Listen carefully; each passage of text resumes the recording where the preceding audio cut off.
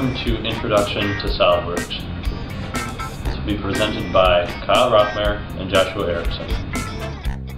This is a picture from SolidWorks. As you can see, it is very complicated.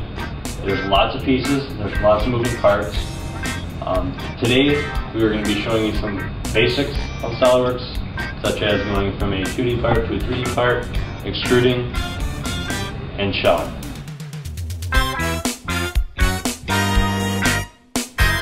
To start off, we'll show you how to open SolidWorks. In this particular lab, Russell 104, Start, Programs, BCM, SolidWorks 2007, Surface Pack 4, SolidWorks 2007, Surface Pack 4. Once SolidWorks has loaded, it'll look like this. To begin, you're going to want to go to Online Tutorials, Lesson 1, Parts. And this is the part that we will be showing you how to make today.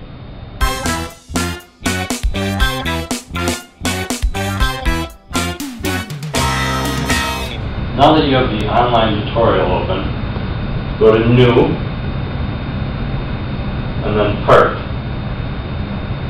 This opens your basic crafting area. I'm going to be removing the tutorial, but if you were to do this, you can switch back and forth between the tutorial and SolidWorks, but I won't need that now.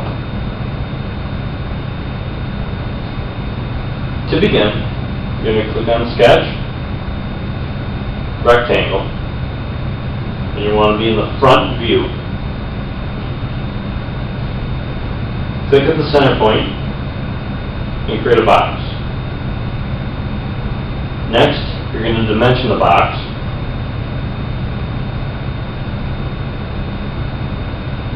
And you want it to be 120 millimeters by 120 millimeters.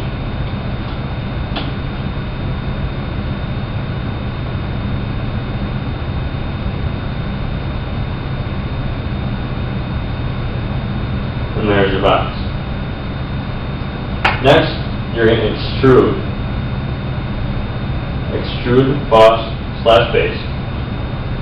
This will bring the face out towards you and make it a three-dimensional box.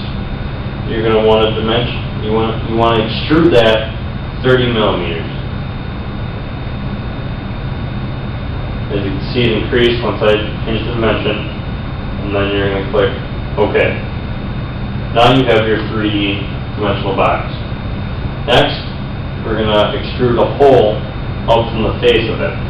So you click on Sketch again, Circle, and then you're going to click the face that you're going to sketch on. And then you're going to draw your circle.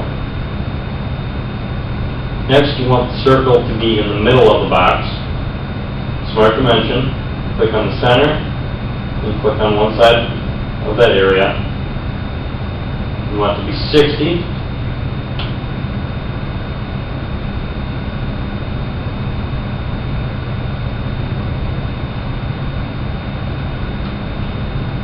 By 6 feet. Now it's in the center. You also want the dimension of the hole to be 70. Next, we'll extrude it.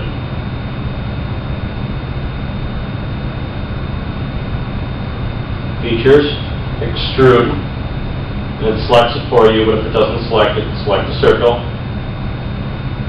And we'll go 30 again. Create a hole. Next, we're going to cut a hole through the piece. Sketch again, click on the circle, on circle. You can find the center point by highlighting the circle. As you can see, the black circle showed up. Click on the black circle and create your circle. Dimension it.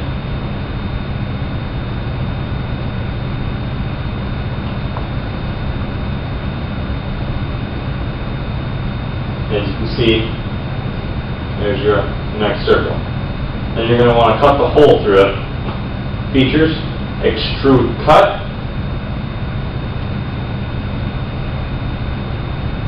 Now it's going to cut through the piece. But you want it to go all the way through the piece you select True Off. It'll cut the hole all the way through the piece. As you can see, there's now a hole cut through the piece. Next, we're going to round the corners. Click Fillet. And you're going to want to click on this edge, this one, and then this hidden one in the back. You want that to be 10 millimeters. As you can see, if you click Full Preview, it shows you what it's going to do. And you click OK. Now you've created a radius on that. Next, we're going to put a radius on this. Fillet. Face fillet. Select this face. And you want that to be 5.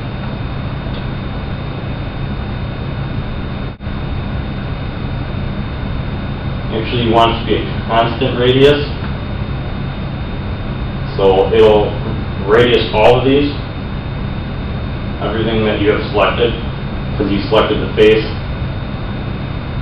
Click OK, and it fillets all the connecting lines on that face. Next, we'll fillet this. Fillet.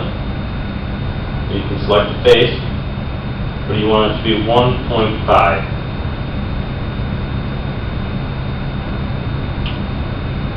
Now you've put a radius on that. Last, we're going to shell the piece, which means take all this extra material that isn't needed out. Put shell. Click on that face.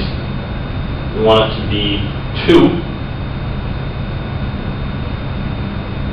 Show preview. And click OK. As you can see, it removed all that excess material and now it's hollow inside.